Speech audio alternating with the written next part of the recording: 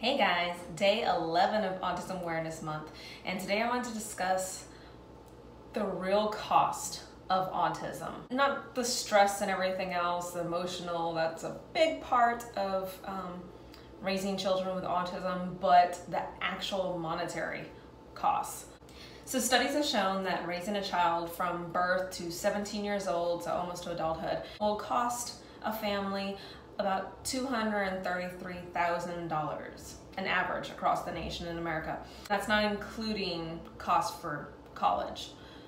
But for someone with autism from birth through the end of their life, the cost is, without an intellectual disability, almost $1.5 million.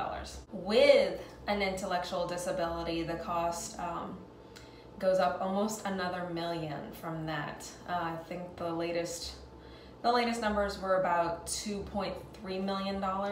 So why is it so much more expensive to raise a child with autism, and especially one with an intellectual disability? There's a lot of reasons.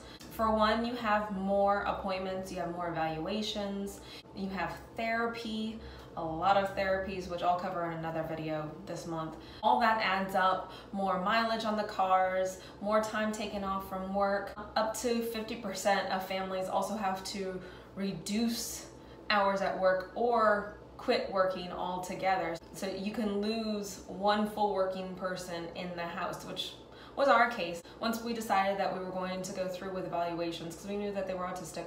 And I knew that I was going to have to take them a lot of places, take them to therapy, to figure out the school schedules and all of that, that I just decided that it'd work out best if I just didn't work.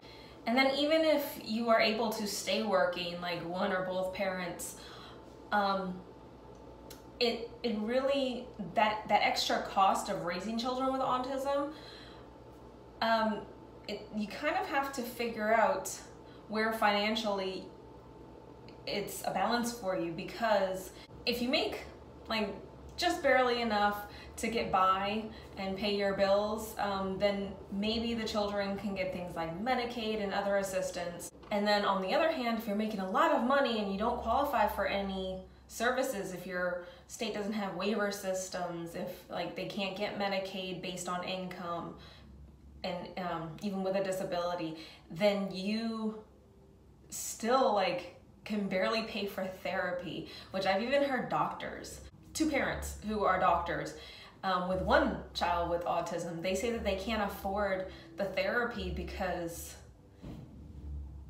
they'd have to pay out of pocket, or even the co-pays are too much. Even if you're as high as like upper middle class, you may not be able to afford all of the therapies and services that the child needs unless you can get outside help. So yes, there's things like Medicaid. I don't know about Medicare. We've never looked into that. I don't know that system.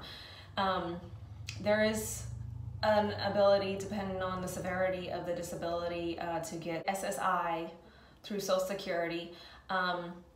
There are waivers in certain states. I know that in some states, parents can also pay themselves to be caregivers on a waiver system. That's not the case in Louisiana. Also, for when the child gets older and they still need you to have guardianship over them, then you have to pay a lawyer to do that for you, to have a continued guardianship into adulthood for your children.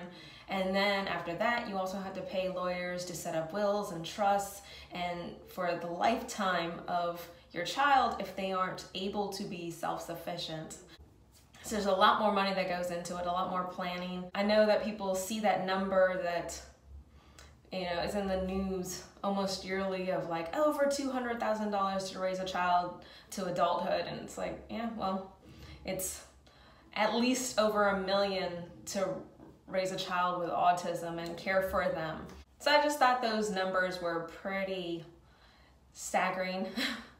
And so I wanted to share that with you guys. Until next time, guys. Bye.